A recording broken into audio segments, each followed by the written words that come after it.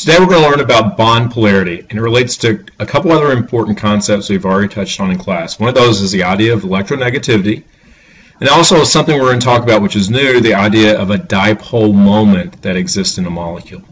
A large number of molecules have these properties, so this is an important topic in chemistry. So first let's look at, we want to give a good definition for the idea of electronegativity. Electronegativity is a relative ability of an atom to attract electrons to itself. Now this applies to atoms that are in molecules, so their atoms are in bonds. So you see in the example here we have two atoms that are bonded. There's a carbon and a fluorine. The one that's more electronegative, which is a fluorine, pulls the electrons more. So the line in between here represents two electrons. That's a shared pair. And what happens, since that shared pair is pulled more by the fluorine, it has a partial negative charge. Now in ionic compounds, we would just write positive or we'd write negative. But in covalent compounds, they don't obtain the entire electron or lose the electron. They share the electron. So to indicate that it's not as strong of a charge, we put a lowercase delta in front of that. Now, the lowercase delta is written basically like, let's say you're writing the number 8 and then you stop. So this right here is indicating that's a lowercase delta negative, so a partial negative charge on the fluorine, which means it has more of those electrons. The carbon, which is less electronegative, has a partial positive charge because it does not pull those electrons as strongly. Consequently, the electron cloud is more closely located around the fluorine atom. So, electronegativity. Let's talk about the trend that's on the periodic table. So why is fluorine the most electronegative atom? So if you look at the periodic table, we see fluorine is easily the most electronegative atom. Now, fluorine's number 1, oxygen's number 2, and nitrogen's number 3. Now, why are those the most electronegative atoms? Well, first, we see electronegativity increases as you go to the right. Why does that happen? Well, remember, the horizontal row is what we call a period. Now, the reason it increases as you go across a period is you're adding more protons, so there's a greater nuclear charge. So the reason for the period is it has a greater nuclear charge. Now, remember also we talked about before you're also adding electrons, but those electrons aren't what we call shielding electrons. So every proton you add pulls the electrons more. So if you're sharing electrons and you have an atom such as fluorine, it's going to pull those electrons a lot more because it has that great nuclear charge of all those protons in its nucleus. Now there's also a trend we see within a column. So if you look at fluorine, chlorine, bromine, and iodine, you see fluorine is by far the most electronegative, and this trend holds true for the columns or families throughout the periodic table. So why does electronegativity increase as you go up in a family? Well, the reason being is really distance from the nucleus. Remember, the nucleus has a positive charge. So if you think of the positive charge that's on the nucleus, the electrons, as you go further out, they're going to be further from the nucleus, so there's less of a pull. For example, the fluorine electrons are located, if you remember the location in your periodic table, they're located in the 2s and the 2p orbital. But when you get to chlorine, that's 3s and 3p. So they keep getting every s and p sublevel is further and further away from the nucleus. Consequently, there's a weaker and weaker charge. So the reason number 2, the family reason, is the valence electrons are closer to the nucleus for fluorine, but further away from electrons as you go down the family. So also, if you look on your note sheet, there's a little box that says electronegativity difference, and then there's an arrow that points this way. So as electronegativity difference increases, things become more what we call ionic. That means they have a charge, and so with charges, they can do things that other particles can't do. Then also we see that there's an arrow going this way. As electronegativity decreases, things become more covalent. So the covalent character increases as you have the lower electronegativity difference.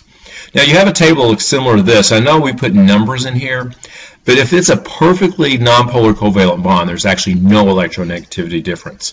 And then if there's a large electronegativity difference, the metal actually donates the electron to the nonmetal, and they have charges. So the covalent character increases as you get a smaller electronegative difference, and the ionic character increases as you get a bigger electronegativity difference. So Another term we want to define and discuss is the idea of dipole moment.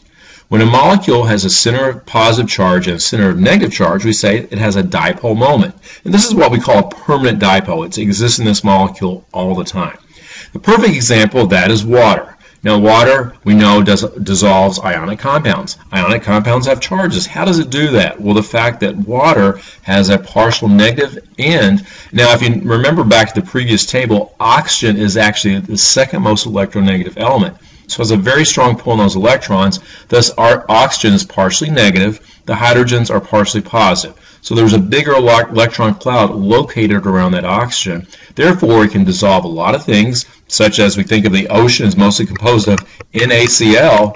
And if water wasn't constructed like this, we wouldn't have most of our planet wouldn't be comprised of salt water, because the salt would not dissolve in there. But luckily, water is polar, so it's able to dissolve not only salt in our water, but ions that are part of our nutrition that we take up when we have our food. So it's an important part of our digestive and our and all the systems in the human body and other organisms as well.